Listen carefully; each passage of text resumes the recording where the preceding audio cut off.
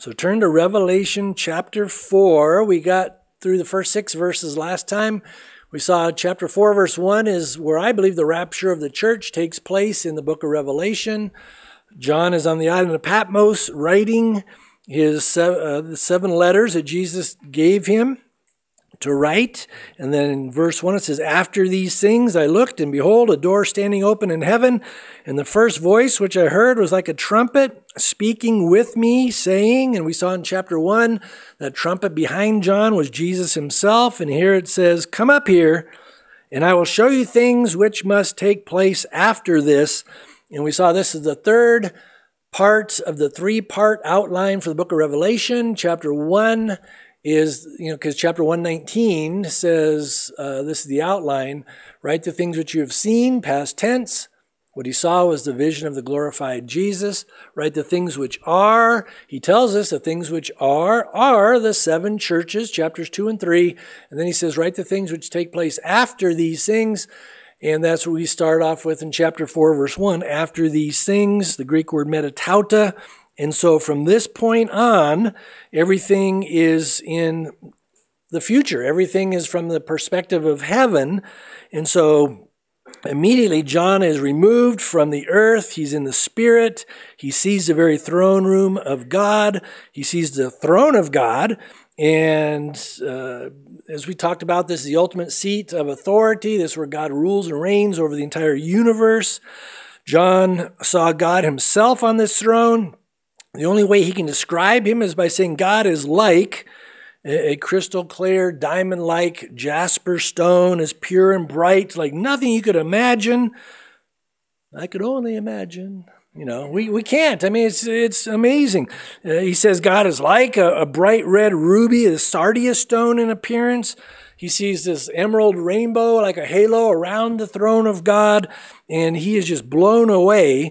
And we left off in verse 6, where it says, "Before the throne there was a sea of glass like crystal." In other words, it's not liquid, it's solid. "And in the midst of the throne and around the throne were 4 living creatures, full of eyes in front and in back. The first living creature was like a lion, the second living creature like a calf. The third living creature had a face like a man, and the fourth living creature was like a flying eagle." And so John sees these 4 amazing angelic beings known as cherubim that are hovering around the throne of God. Ezekiel chapters 1 and 10 gives us more detail about these cherubim. That's what they're called there. And these were some of the mightiest angels that God created. In fact, Lucifer, before he fell into sin, was called a cherub. He was around the throne of God as well. This is what we're told in Ezekiel 28, starting in verse 14, about Lucifer. God says, "You were the anointed cherub who covers. I established you. You were on the holy mountain of God. You walked back and forth in the midst of fiery stones. You were perfect in your ways from the day you were created till iniquity was found in you." So what was the iniquity found in Lucifer? Well, Isaiah 14, starting in verse 12, tells us, "How you have fallen from heaven, O Lucifer, son of the morning. How you were cut down to the ground, you who weakened the nations. For you have said in your heart, I will," and these are the 5 I wills of Lucifer that gets him kicked out of heaven. "I will ascend into heaven. I will exalt my throne above the stars of God. I will sit upon the mount of the congregation on the farthest sides of the north. I will ascend above the heights of the clouds." And this is the lie that he perpetuates upon the world. "I will be like the Most High." And God's assessment is, "Yet you shall be brought down to Sheol, to the lowest depths of the pit." And so Lucifer was brought down by his foolish pride. And that's really his most effective, that's his greatest weapon against humanity, is to appeal to our pride. This is what he uses to destroy families, to destroy marriages, nations. He appeals to our fleshly pride. That was his tactic that he did in the Garden of Eden. This is how he got Adam and Eve to sin and rebel against God.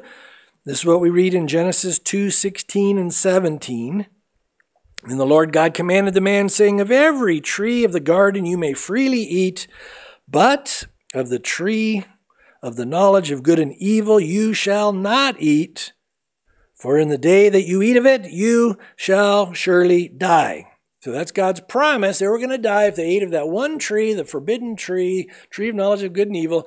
All these, probably millions of trees that they could have eaten from and just enjoyed fellowship with God.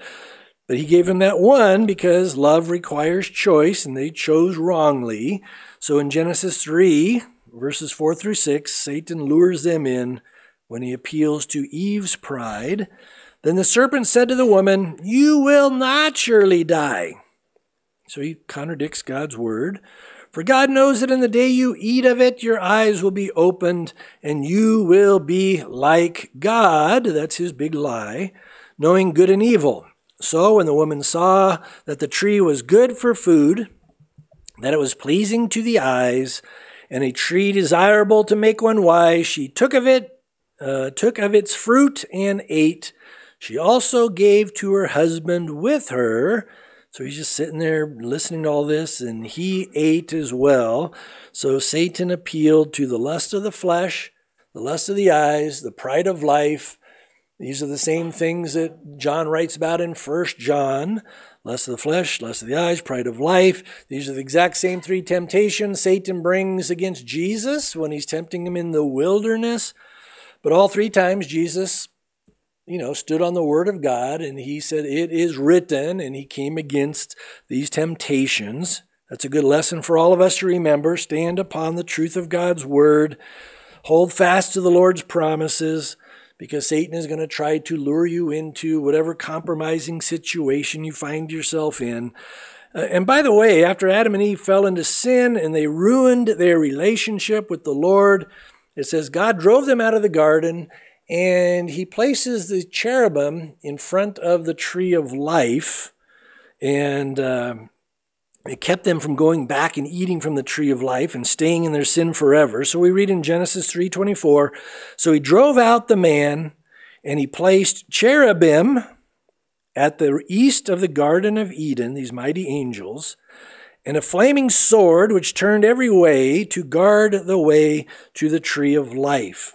And so again, these cherubim, they're just awesome, angelic creatures that serve God. They do various things for God. We see 4 of them around the throne of God here. And so look at verse 7 once again. This description that we're given, it says the first living creature was like, not he is, but he's like a lion. The second living creature like a calf. The third living creature had a face like a man, and the fourth living creature was like a flying eagle.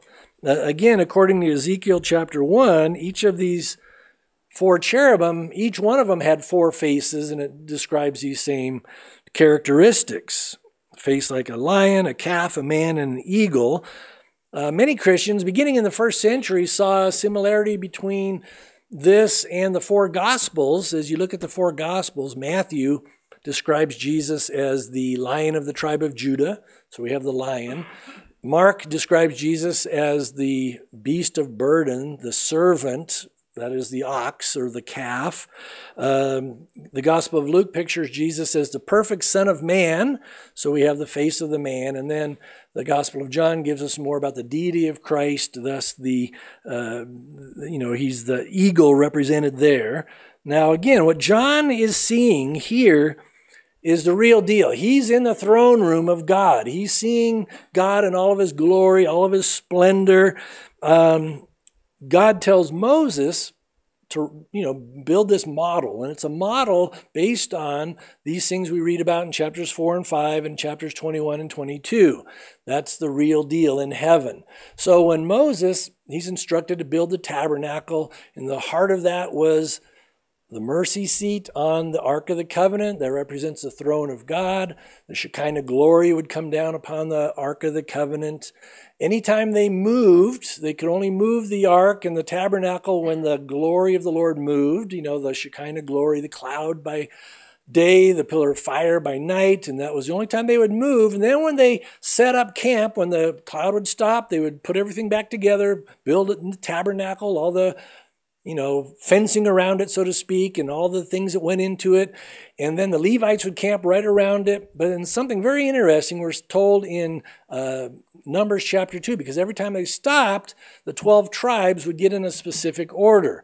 3 tribes would be on each side of this tabernacle in the middle. And then there'd be tribes this way, and a tribe this way. And so real quickly, let me go through this.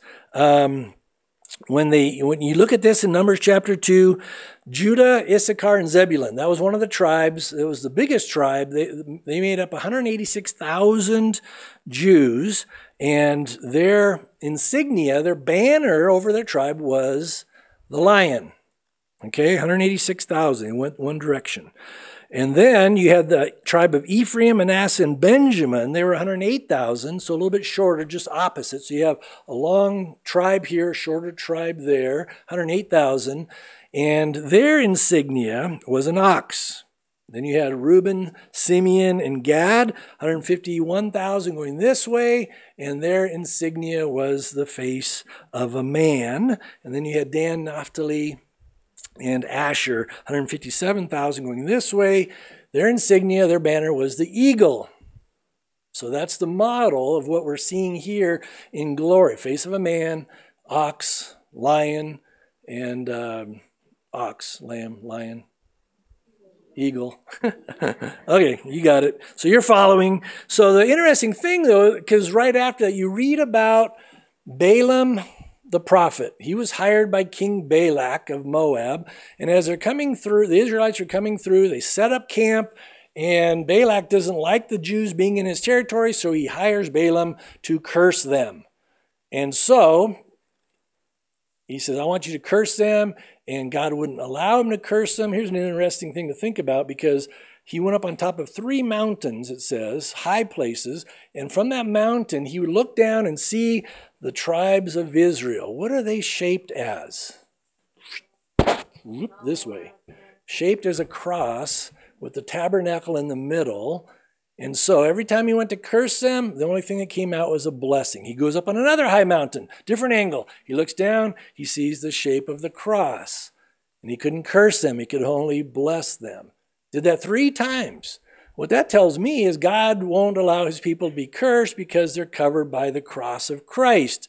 It takes more significance when we look at the fact that we're in the shadow of the cross. Jesus' blood covers us of all of our sins. So when Satan comes against you, greater is he that's in you than he that's in the world. You can stand upon the finished work of the cross. So pretty interesting scenario here. So we got the real deal here, these 4 living creatures. Now look at verse 8. The 4 living creatures, each having 6 wings, were full of eyes around and within, so nothing escapes their notice. And they do not rest day or night, saying, Holy, holy, holy, Lord God Almighty, who was and is to come. So how amazing is this? I mean, they never cease worshiping the Lord. They never get bored being in the presence of the Lord. You know, one of the things that's going to make heaven so amazing is the constant, perpetual worship of God that will be going on. And we can't even imagine how awesome it's going to be to worship him in our resurrection bodies. Because just face it, today in these bodies, you know, I don't know about you, but my mind drifts.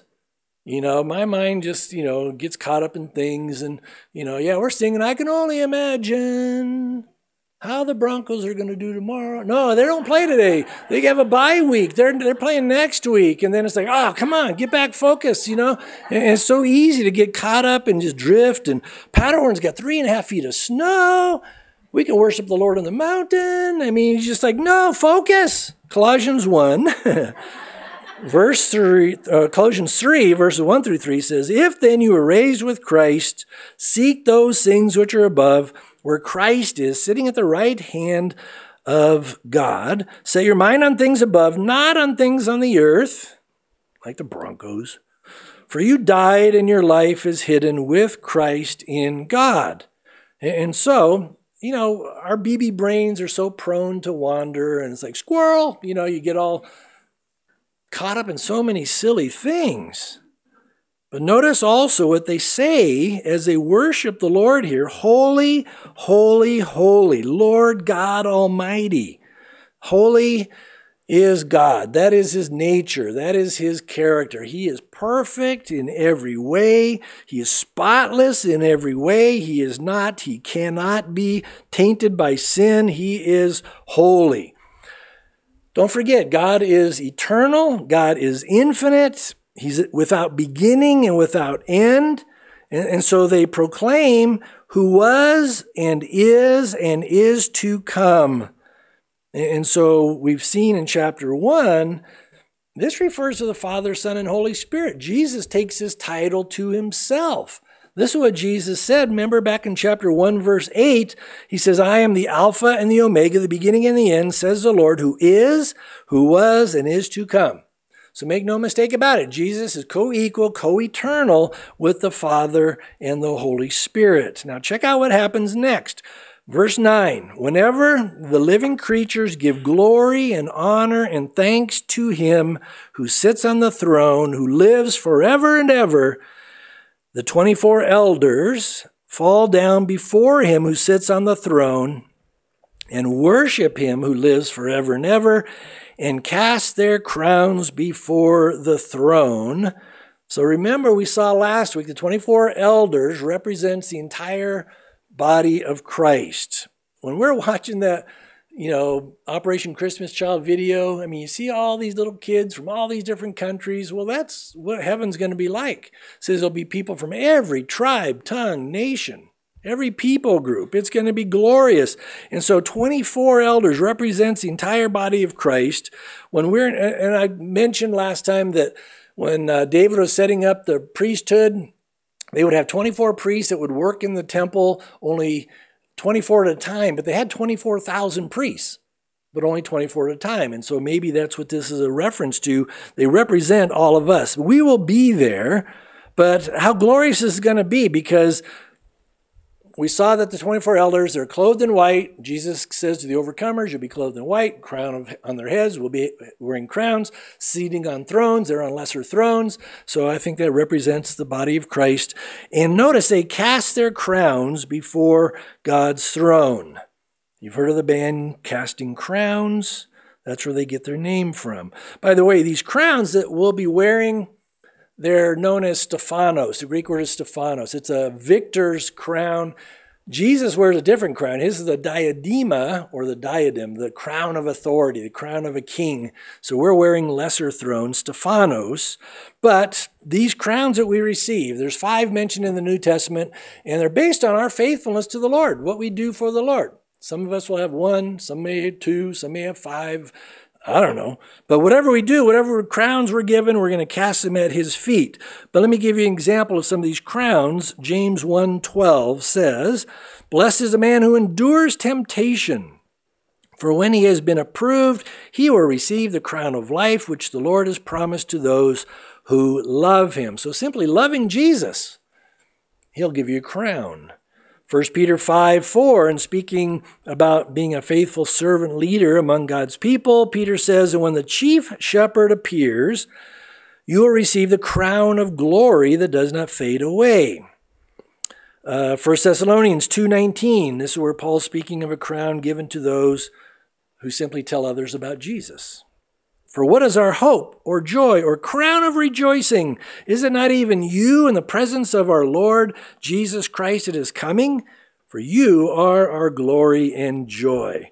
We saw in chapter 2, verse 10, that to the church of Smyrna, those who were being persecuted, martyred for their faith, they were given the crown of life as well. And then Paul talks about a crown that's going to be given simply because we love the appearing of the Lord, his first coming and his second coming. 2 Timothy 4, verse 8, Paul says, finally there is laid up for me the crown of righteousness, which the Lord, the righteous judge, will give to me on that day, And not to me only, but also to all who have loved his appearing. So anyway, what are we going to do with any or all the crowns he gives us, he rewards us with? Well, we just cast them at his feet because we know he alone is worthy. And we're going to sing out verse 11. Learn this little verse now because we'll be singing this in heaven. We'll be saying, "You are worthy, O Lord, to receive glory and honor and power, for you created all things, and by your will they exist and were created." In other words, it's going to be so obvious to all of us that Jesus Christ alone is worthy. We don't deserve anything good and glorious from God. It'll be obvious that Jesus deserves all praise and honor and power and glory. It says here he's the creator of all things. And so that means you were created by God. We exist for his will. We exist for his glory. We exist for his good pleasure, not our own. Think about this. When we were lost, he rescued us. When we were dead in our sins, he paid the price to redeem us through the shedding of his blood. When we were, blind, he opened up our eyes to see our need for salvation. Again, anything good, anything glorious, you might say, in our lives, we owe it all to Jesus. Now, we may not fully understand and appreciate that today, but we certainly will when we see him face to face. But realize this, you were created by God. You weren't an accident. You didn't crawl out from some swamp goo. What's that old saying, from goo to you by way of the zoo? No. You were created by God. He has a plan and purpose for all of our lives. You're not a mistake.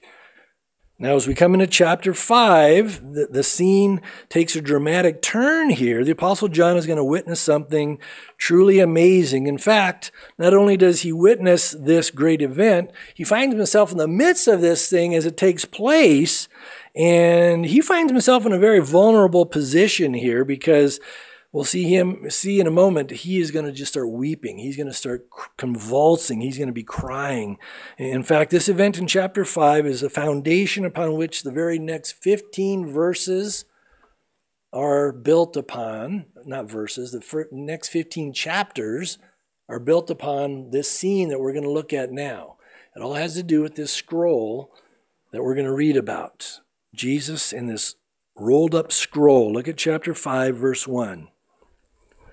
"And I saw in the right hand of him who sat on the throne," that's the Father, "a scroll written inside and on the back, sealed with 7 seals." Again, the one who's seated on the throne is the Father. He's holding in his right hand this scroll. It's sealed. It's a rolled up document. It's got writing inside and outside. But take note of that. This is very important, that it is sealed with 7 seals. And it's those 7 seals that are going to be vital to, again, the next 15 chapters in the book of Revelation. Because every time he undoes one of these seals, it's part of God's wrath is going to be let loose upon this Christ-rejecting world. When he opens the 7th seal, that's not the end. That brings 7 trumpet judgments. When he blows the 7th trumpet, that's not the end. It brings 7 bowl judgments. And he's going to just obliterate planet Earth during this 7-year period we call the Great Tribulation. So this 7-sealed scroll, very, very important. And in biblical days, scrolls were very common. They would write primarily on papyrus if it was a small scroll. They would write on vellum or animal skins if it was something larger. If you remember about 12 years ago now, we had the Great Scroll of Isaiah, one of the Dead Sea Scrolls.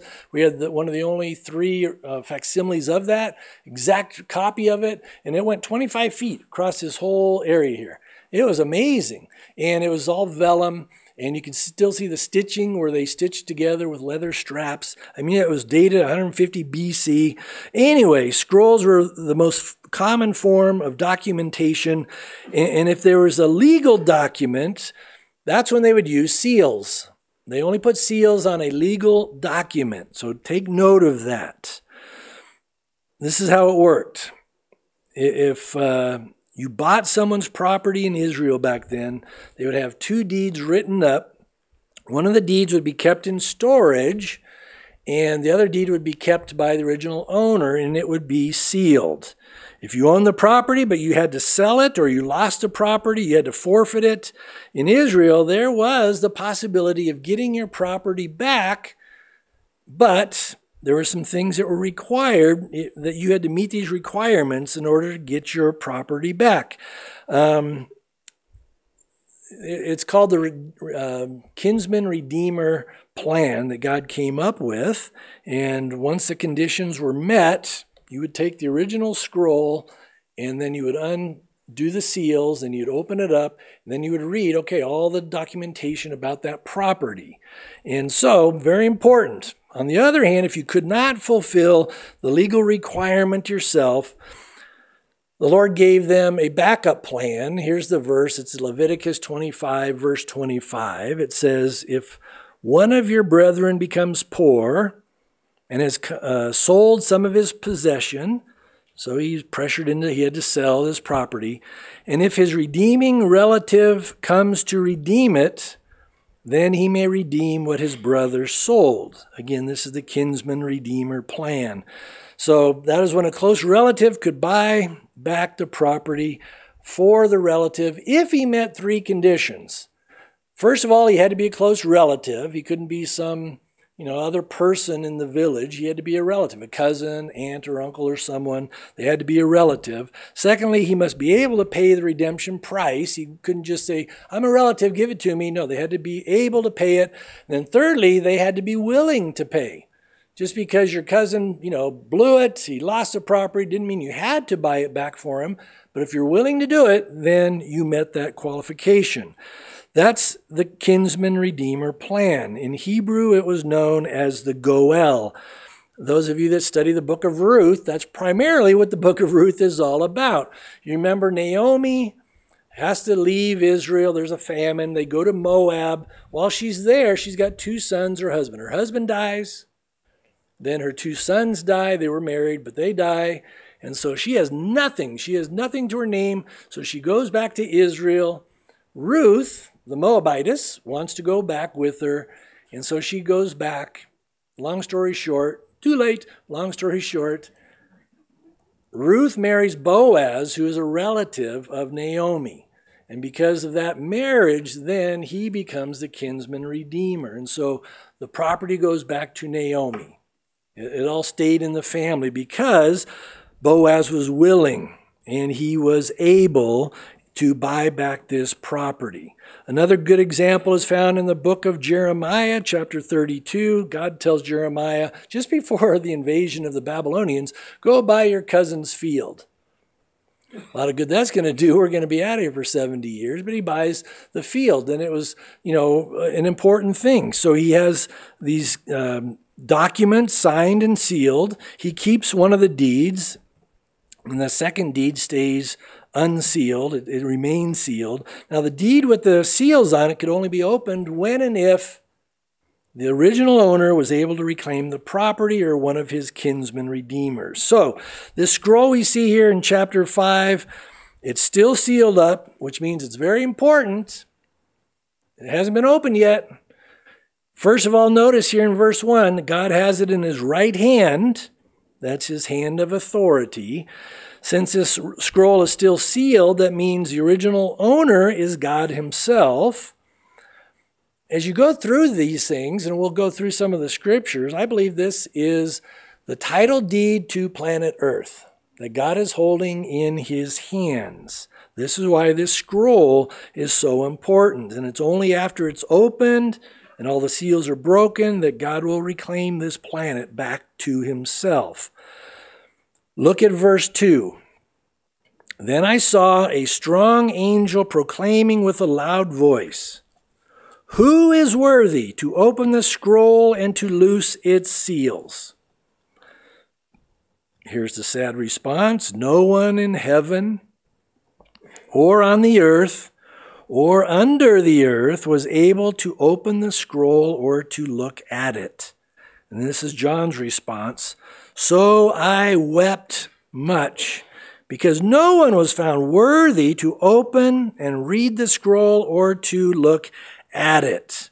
Now, you might be thinking, well, God is the creator and sustainer of life. He's the one that created planet Earth. God is the one who is the sustainer of planet Earth, so why does he need to redeem and reclaim that which is already his? Psalm 24 verse 1 says, the earth is the Lord's and its fullness, the world and those who dwell in it. That's what it tells us, but this is where things get interesting, because after God created planet Earth, God then created Adam and Eve. He places them in the garden, and in a sense, picture God giving them the title deed to planet Earth. This is what God tells them in Genesis 1:28. Then God blessed them. God said to them, be fruitful and multiply, fill the earth and subdue it, have dominion. That means you're taking control over the fish of the sea, over the birds of the air, over every living thing that moves on the earth. And so again, God put Adam in charge. It's like he gave him the title deed to planet Earth. But when Adam and Eve fell into sin, as we saw earlier, when they disobeyed God, they believed the lie of Satan.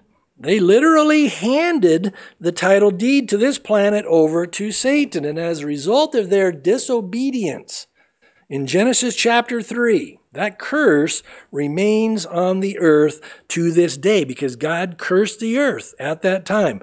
Paul says this in Romans 8, verse 20. For the creation was subjected to futility, not willingly, but because of him who subjected it in hope, because the creation itself also will be delivered from the bondage of corruption, that's what we're presently under, into the glorious liberty of the children of God. For we know that the whole creation groans and labors with birth pangs together until now. But when Adam and Eve obeyed Satan instead of God, it resulted in their spiritual death, but also they became slaves to Satan. This is what Romans 6:16 tells us. Do you not know that to whom you present yourselves slaves to obey, that's what they did when they believed Satan's lie and ate the forbidden fruit, you are that one's slaves whom you obey, whether of sin leading to death or of obedience leading to righteousness. So when they sinned, they also forfeited the title deed to earth over to Satan. And again, this is why Jesus calls him the ruler of this world. Look at this verse, John 14, verse 30. Jesus says, I will no longer talk much with you, for the ruler of this world, that's Satan, is coming, and he has nothing in me. If you read 2 Corinthians 4, verse 4, it tells us, Paul says Satan is the god of this world. He's a prince of the power of the air, and that's because he has the legal right to this planet at this time. People want to blame God for all the things that go wrong in our world, all the hurricanes and earthquakes and everything else. Satan is the reason. God allows it, but Satan is behind it. The clearest depiction we have of Satan being in control, having the authority, having the title deed to planet Earth, it's found in the temptation of Jesus in Luke chapter 4, starting in verse 5. This is what it says. Then the devil, taking him, Jesus, up on a high mountain, showed him, notice, all the kingdoms of the world in a moment of time. And the devil said to him, all this authority I will give you, and their glory, for this has been delivered. That literally means this has been handed over to me. And I give it to whomever I wish. This is Satan talking. Therefore, if you, Jesus, will worship me, all will be yours. Jesus doesn't dispute the fact that Satan has that authority to offer this to him. The problem is Satan is telling Jesus, I know why you're here. You're here to die. You're here to redeem this world. You're here to shed your blood. You're going to be put to death. That's why God sent you here. But here's a shortcut. You bow down and worship me, I'll give you the title deed to planet Earth. That was the temptation. And so Jesus obviously rejected that wicked temptation because Jesus knew that the only legitimate way to redeem this world and all of us in this world was through the only acceptable payment that God required, which was the shedding of blood, Jesus' blood, the Lamb of God that takes away the sin of the world. So in Luke 4:8, Jesus answered and said to Satan, "Get behind me, Satan, for it is written, you shall worship the Lord your God, and him only you shall serve." But again, Jesus did not dispute the fact that this world has been handed over and delivered to Satan. Again, Jesus Christ came to earth 2,000 years ago to redeem, purchase this world back to God, and he did it through his shedding of his blood. But you know what? Even though the price has been paid, he doesn't collect that title deed until we read about it here. And then when he comes back at his second coming, that's when Satan will be dealt with. That's when the Antichrist will be dealt with. So technically, this world belongs to Jesus. He paid the redemption price. He just hasn't picked it up yet. Satan knows his time is short. And so he's doing all that he can to try to steal, kill, and destroy as many people as he can. And he wants to drag as many people with him into the lake of fire as he possibly can. But go back to that question in verse 2. Look at that again. Who is worthy? Who is worthy to open the scroll and to loose its seals? First of all, notice it does not say who is willing to take the scroll. There's been a lot of people in this world over the last since creation, basically, who have been willing to rule this world. Hitler, Mao Zedong. I mean, you can go down the list of all these world rulers. They wanted this title deed. They wanted to take over the world. And that's what we see throughout world history. Basically, one ruler trying to conquer another ruler, one nation trying to conquer another nation. But no world leader is worthy. Only Jesus is. No religious leader is worthy, only Jesus is. Jesus is the great I am. That means the rest of us are the great I ain'ts. So don't ever forget that. This should also prove that humans cannot govern themselves. And this Tuesday we get to prove it again. I encourage you to vote. We've been hearing a lot of weird stuff from certain political parties that this is the end of democracy. If you vote for Republicans, you know what? This nation was founded as a republic. The difference is a republic means it's based on law that you're not to change. When the founding fathers set up our republic, it meant we're going to base it off, and they based the Constitution off the Word of God, and that was not to change. A democracy, and this is how Benjamin Franklin described democracy: two wolves and a sheep lying down together, talking about deciding what's for dinner. That's what he said a democracy is. Two wolves and a sheep lying down together deciding what's for dinner. Mob rule is where democracy will lead to if you don't stay under the republic, under the laws of God. Well, we're pushing God out. We're pushing the Constitution out. We want to do everything our way. And we're becoming just like the times of Judges, where people were doing what's right in their own eyes.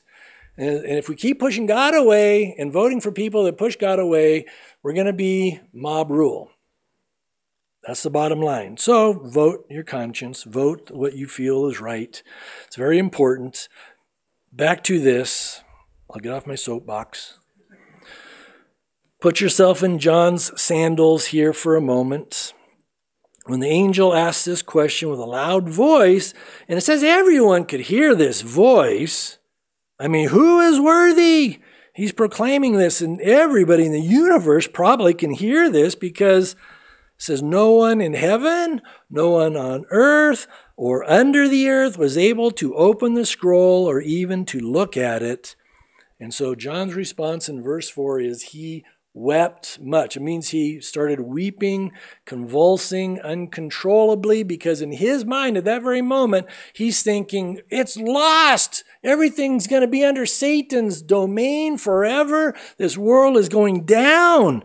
And he's weeping uncontrollably because he thinks at that moment, I would think the same thing, I'm sure. If nobody could step forward, this is going to be in Satan's control forever. That's unfathomable to think about. So he lost all hope, and he's thinking, great, Satan is going to continue to deceive and kill and destroy. That thought is horrifying to John. That's why he's weeping so much here. No one was worthy to be our kinsman redeemer. So again, John is weeping, he's sobbing. The fact that not one person or even an angel was worthy to redeem us and take the title deed to planet Earth and open its seals and reclaim this world back to God, that's just blowing his mind. But notice in verse 5, but one of the elders said to me, do not weep. Behold, the Lion of the tribe of Judah, the root of David. That means David came from Jesus. Jesus is the creator. The Lion of the tribe of Judah, the root of David, has prevailed to open the scroll and to loose its 7 seals. In other words, stop weeping, John. I've got glorious, great news. The Lion of the tribe of Judah, the root of, King David, Jesus Christ, the conquering king, he is worthy. He has prevailed. And I can imagine John's hope, boom, so fast, just like, of course, it's Jesus. It's always been Jesus. And it just clicks at that moment. John once again realized that Jesus is in control. He alone in all the universe is worthy to take this scroll, to open it up, and what's going to proceed is because of the power and the authority of Jesus Christ. And so look at verse 6. He's told, behold the Lion, and I looked, verse 6, and behold, in the midst of the throne and of the 4 living creatures, and in the midst of the elders stood a lamb.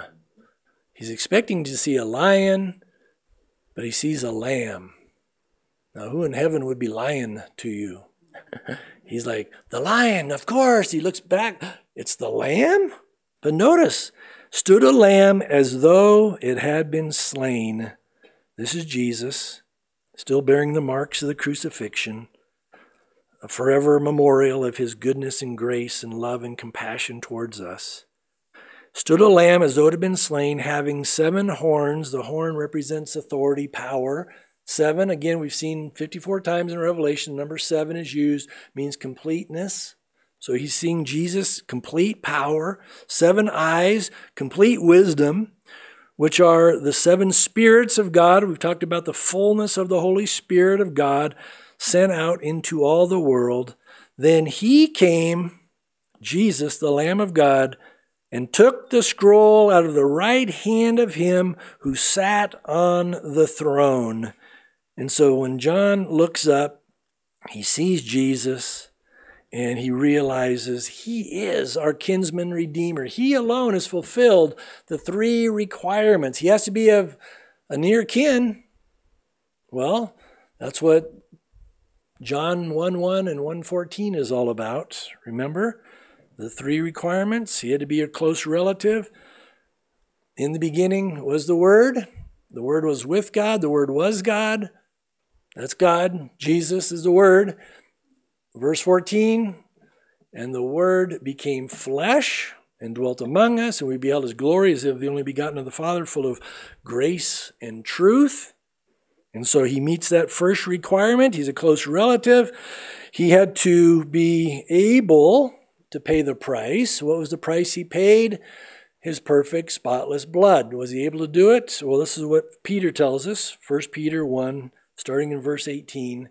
Knowing that you are not redeemed with corruptible things like silver and gold from your aimless conduct received by the tradition of your fathers, but with the precious blood of Christ, as of a lamb without blemish and without spot. So he was able to pay the price. Third thing, he had to be willing to pay the price. Was he willing? Of course he was. John chapter 10, verse 11. Jesus says, I am the good shepherd. The good shepherd gives his life for the sheep. So what an awesome Lord and Savior we have in Jesus. He willingly went to the cross. He willingly died in your place, which is the greatest proof of his love for us. John 3:16, for God so loved the world, he gave his only begotten Son. That's why he loved the world. That's why he sent Jesus. For God so loved the world, he gave a free gift. Gave his only begotten Son, that whoever believes in him should not perish, but have everlasting life. I'll close with this, Matthew 13:44. Jesus said, again, the kingdom of heaven is like treasure hidden in a field, which a man found and hid. And for joy over it, he goes and sells all that he has and buys that field. Again, the treasure he's after is you and me. The pearl of great price in that same section. That pearl is you and me. He sells all that he has because he wanted to purchase us. And he gave all that he had to bring us into heaven. Think about that the next time you have fears, you have doubts, you question God's love for you, you feel worthless, you feel rotten. Just remember, he loves you so much, he came to die in your place. And so not only does Jesus hold, right now, he's holding the title deed to planet Earth in his hand, he holds a title deed to your life in his hands as well. And he loves you, and he will stay with you. He'll stick closer to you than any brother. And when we pick up next time, starting in verse 8, the result of what Jesus just does, taking this scroll from the Father's right hand, is an unbelievable worship service. The greatest worship service of all time, and we will be there. So learn the lines now. So when we get up there, we're like, oh, what comes next? We'll know what comes next.